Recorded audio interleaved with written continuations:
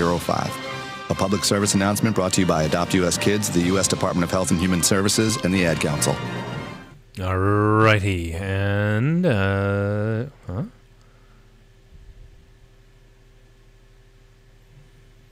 Bad shadows in the room, or am I growing a beard? I shaved, so you probably just see the shadows on my face, and I cut my hair, so probably just, you're seeing that rugged Miami Vice look. Boom, boom, boom, boom, boom, boom, boom, boom. Yeah, anyway. Okay, where the heck is he? Where's Daniel? Did we lose him? Daniel Duval, where are you? He should be here. We're missing him. I wonder if he got waylaid and delayed. I don't know. Oh, there he is. There he is. Man, oh man, oh man. Wait for it. Wait for it. Wait for it. Okay. All right. He's a little late, but that's all right. We were ready. He was a little behind, but it's all worked out. Ladies and gentlemen, live from Chicago, the one, the only, Preacher Man, Daniel Duval.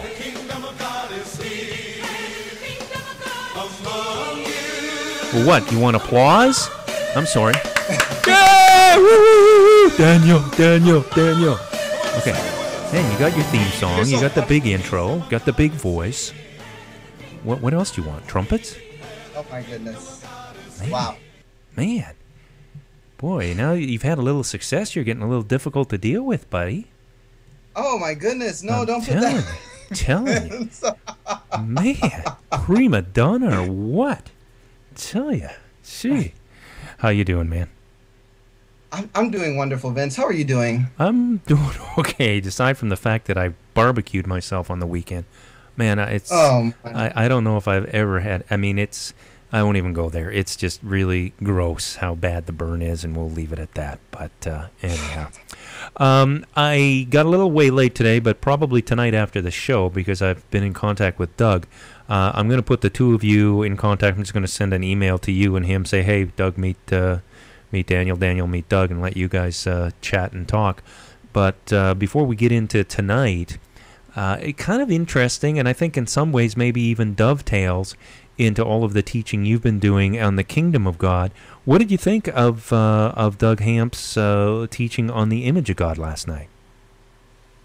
Oh, I was listening to it, and it was great, Vince. It was absolutely great. The idea that we are created in his image, and that Adam lost that, but the fact that it has been placed back in us as a result of Jesus and his work on the cross, and understanding the importance of that, I think, is absolutely essential, because we are walking bearers of the image of God, and that is absolutely powerful. Well, I enjoyed it. I learned a lot, man. So it's neat having both you guys on. I mean, the teaching that we're getting now is just so incredible between the two of you guys. It's awesome. So thank you. For those and thank you, Vince, because you're the host, and really thank you for being willing to send me an email, because I really respect the guy, and I'd love to get a hold of him. Oh, it's all good. Let's bring folks up to speed, do a brief review, and then let's journey on down this road. Great. Okay. So we've been talking about the kingdom, and we're obviously talking about the kingdom of God.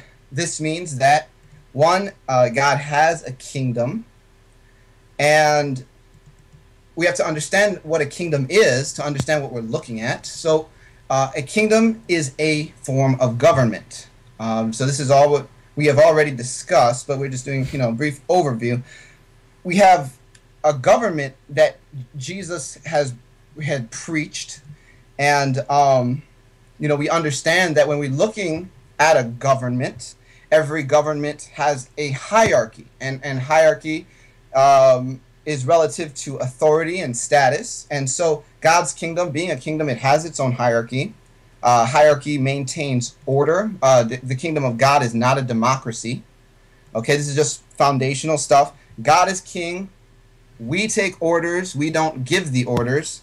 And the hierarchy goes God, and then the saints, Christians, and then the angels.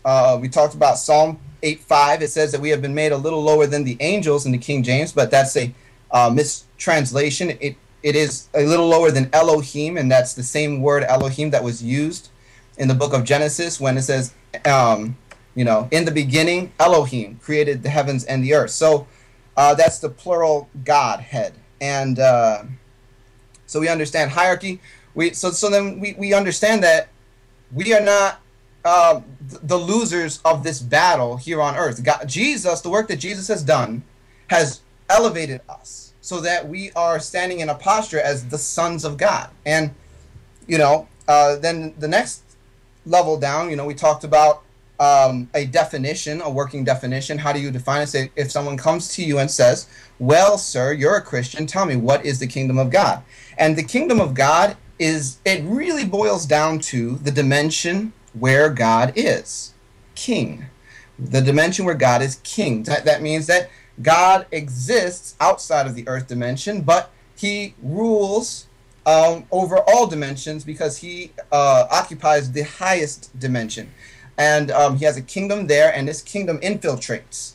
Okay? And eventually it's going to consume and bring all things under submission to Jesus. And, so then when you ask the question, where is the kingdom? We understand that it is another dimension, but the kingdom, according to Luke 12, verse 21 and 22, is within us. Or the Amplified Bible says, in your hearts and surrounding you. Okay, so this dimension becomes an overlapping aspect of the life of the saint. In other words, you're supposed to bring the dimension of God and his rulership from this higher dimension where he exists into the earth. And that's why it's in us. That's why it's there. And so, the kingdom then becomes more and more real to us as we reprogram our heart. And we talked about the heart being like a computer. And the computer, you program the computer to run whatever programs will be on it. If I want to have, Microsoft Word on my computer, I have to install it. And so our heart becomes like a computer, and we have to install the beliefs that what the Bible says and the realities of God's kingdom are true. And when we do that, that basically opens the floodgate of our heart, and the kingdom realities can flow through our lives. If we don't do that, then we kind of become a dam, like we dam it up, so that the flow of God's power through us just doesn't quite ever manifest. And that all takes place really in the heart. And the heart is the divider between the soul and the spirit. Okay? So we talked about all of that. We talked about how our spirit, it's our mind, will, and emotions. That's coming from the flesh side. And then our spirit is like a portal or a gateway to God. That's what the spirit functions as. So the Bible says in 1 Corinthians 6:17, we have become one with the Spirit of God. That means that the Spirit of God is eternally joined to our spirit. That's where we get the image. The image of God is in our spirit because the Holy Spirit has joined himself to it. So we carry that element of God. And that cannot be ever, sabotaged by the work of the enemy. There's something that becomes a seal on us. The Bible says the Holy Spirit is given a seal unto the day of redemption. So we understand that aspect. And, last week we spent a lot of time talking about how God, he would appear in this earth realm from the third dimension where he resides through, portals. And whenever these portals would show up, there would be giant clouds, black clouds, and, to catch up, I know I'm going through a lot here, but, to catch up, just listen to the other teachings. And ultimately, he came into the temple of Solomon in this fashion, where the black cloud, it came out, the high priest, they could not go in and minister into the Holy of Holies. And I said, according to 1 Corinthians 6:19, the Bible says, what, know ye not that your body is the temple of the Holy Ghost, which is in you, which you have of God, and you are not your own. That means that what happened in the temple then becomes a type and shadow of what God is doing through us. And God has basically put us as the exit point of the portal from his throne and his realm, his dimension, into the earth. And that is how we are to function and how we are to view ourselves when we engage this fallen world, because we are not without power. God says he has given us the victory in all things, through Christ Jesus. So that's basically where we've left off, Vince. Cool. So I think everybody's up to speed as far as where we've been so far. How do you want to tackle tonight? Well, I want to talk about how the kingdom arrived. Okay. And, this is really important because this is another empowering message that really allows us to overcome the enemy with a new kind of confidence and a new kind of boldness that I find is not inherent to most believers based on their belief system. And so, however, before I tackle the scripture, I want to give a little story, Vince, because I wrote this chuckling to myself. I said, sometimes we stories help because it's fun, it's entertaining, but at the same time, it brings our barriers down, And so I have a story here, and I'm going to tell it.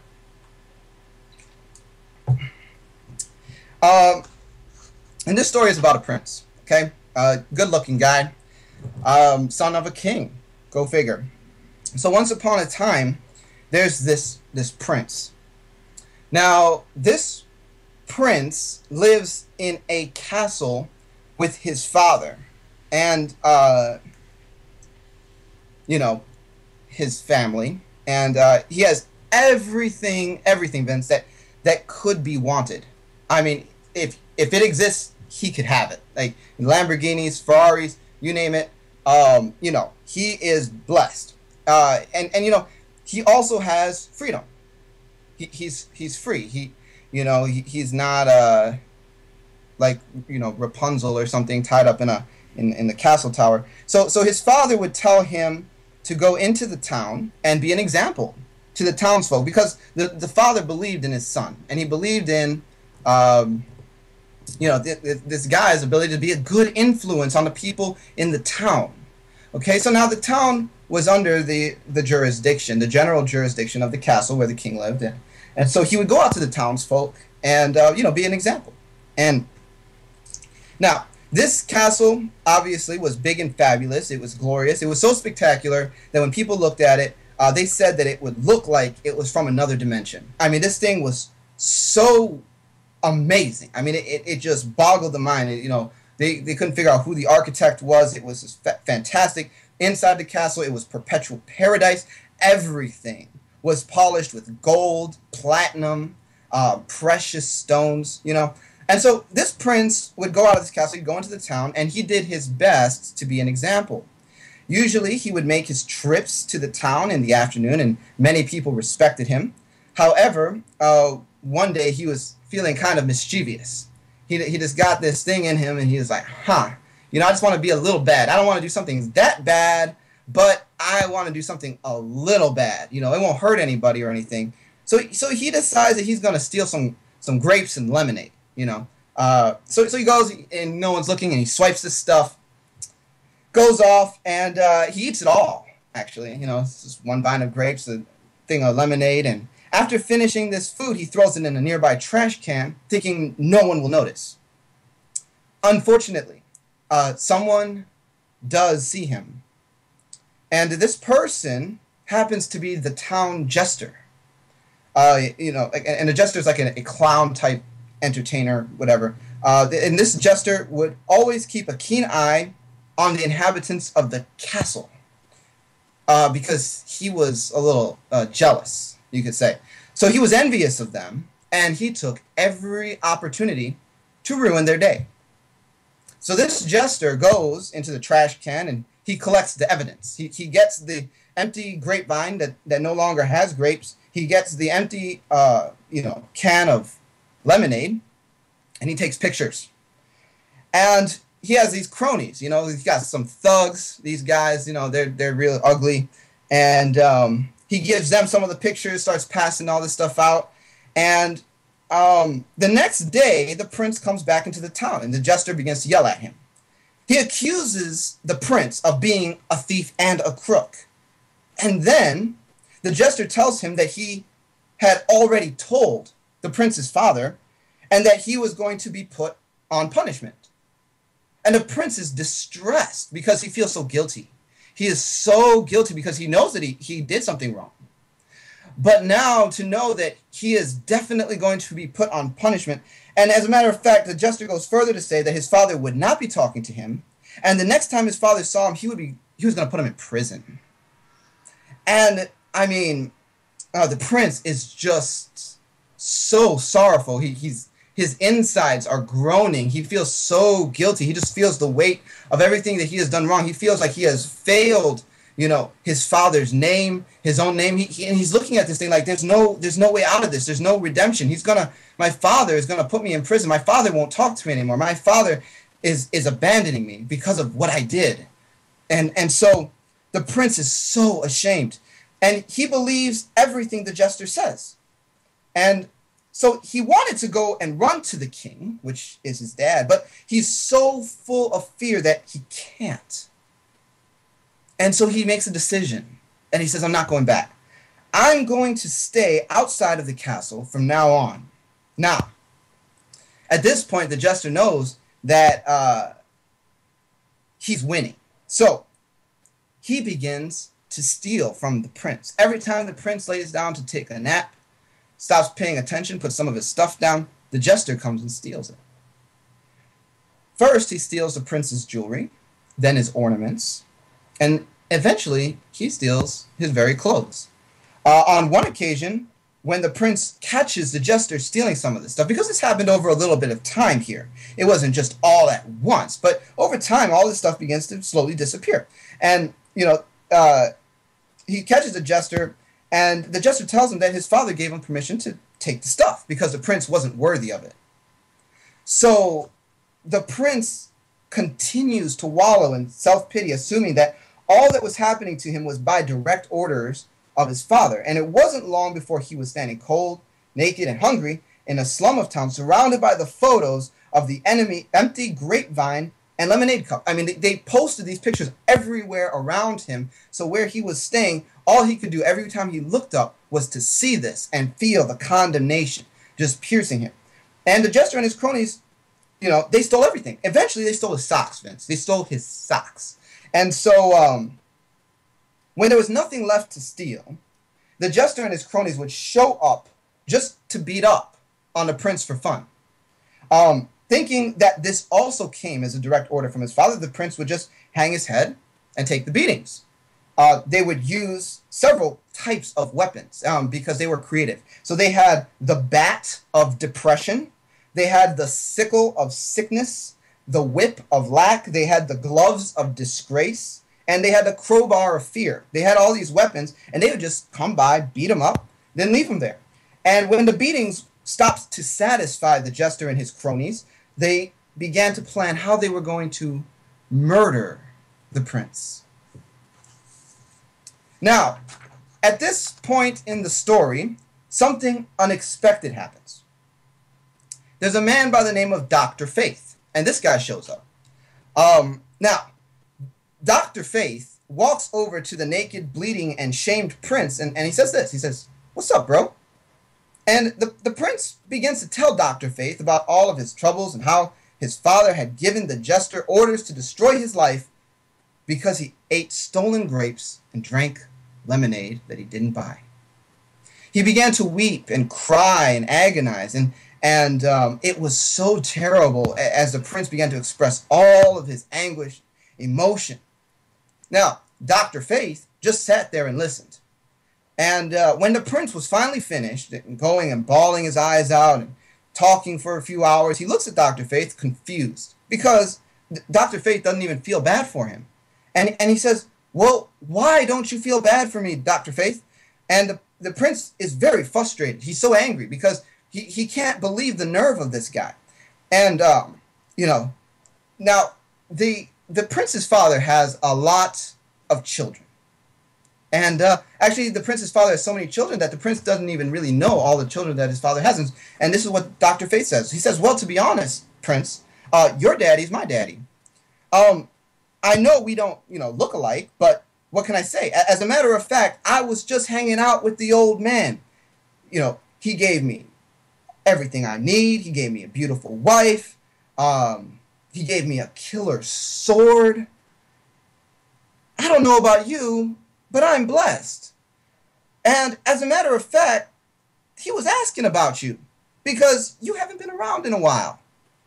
And he has a bunch of blessings that he wants to pour out on your head. And did you ever bother to ask the father, the king, about what this jester said? The jester isn't even allowed in the palace.